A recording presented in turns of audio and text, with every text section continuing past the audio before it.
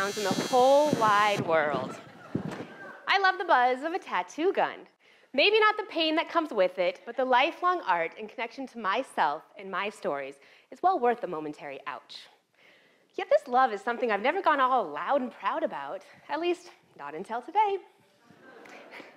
My family, my grandpa Boompa in particular, always said that only yahoos and degenerates get tattoos.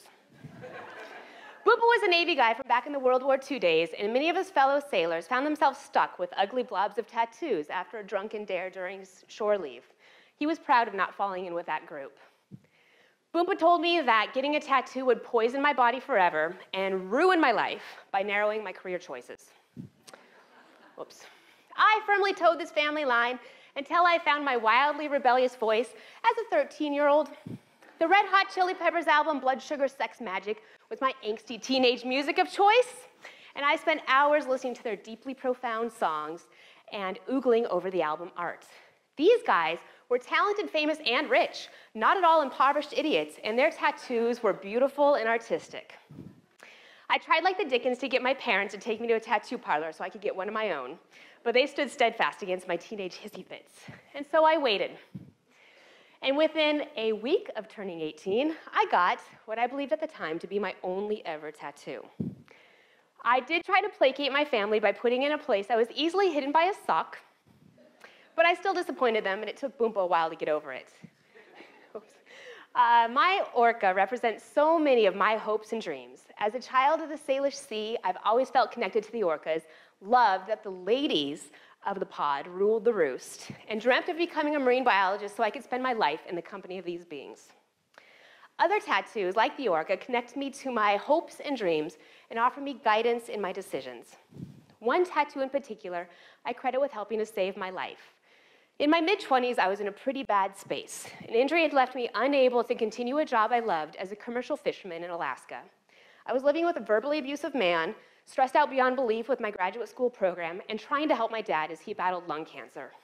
I was low and getting lower, so low that it was hard to find a reason to keep on keeping on.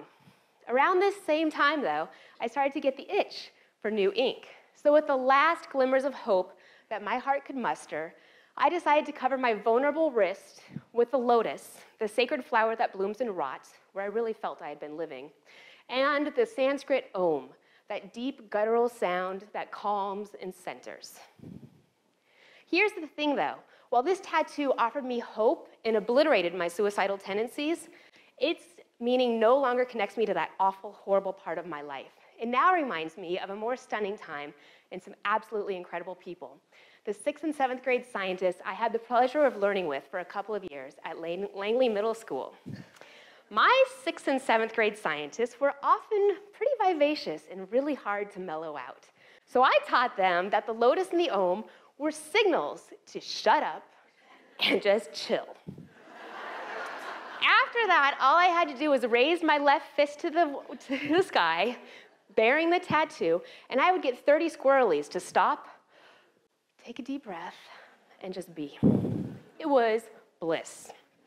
So nice. Other tattoos connect me to my people in my world. My little purple fairies to my footloose and fancy-free gypsies that I had the pleasure of traveling around Alaska with. My little symbol on my neck to my biological mother. I think my daddy would turn over in his proverbial grave for all the tattoos I have because of or in memory of him. Part of my dad's family is from Australia, and a song that he sang to me as a child, and one that I hummed to him during our many hours in hospital rooms, was that of the laughing king of the old gum tree. So to remind myself to always keep the sweet song of laughter in my heart, even when times are tough, I tattooed the kookaburra, the gum tree king, on my shoulder, where he could always laugh in my ear. Towards the end of my dad's life, when the cancer hit his brain, there was a lot of anger, a lot of sadness, but also this incredible silliness. My fresh tattoo came into being at this time. My dad had this thing with everything being fresh, and as soon as he took a single sip from the most recently poured glass of water, he would stop, and his face would crinkle into this most beautiful, stupendous thing, pain-free, and he would demand a fresh glass. He knew he was being ridiculous, and he delighted in it.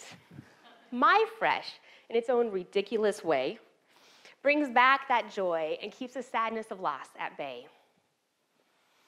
Shortly after my dad died, I moved to a place where I knew no one, but with nooks and crannies full of warm childhood memories of vacations spent with my dad here on Whidbey Island. My moth is for this place at that time. I have other tattoos that connect me to my places. The fern on my arm for New Zealand and Alaska, two of my most beloved worlds. My little northern pygmy owl for, again, this island, and my Antarctic adventures. Sure, I have a tattoo or two that I may not be quite so fond of in years to come, but regret? Nope. How could I regret a tattoo of mine?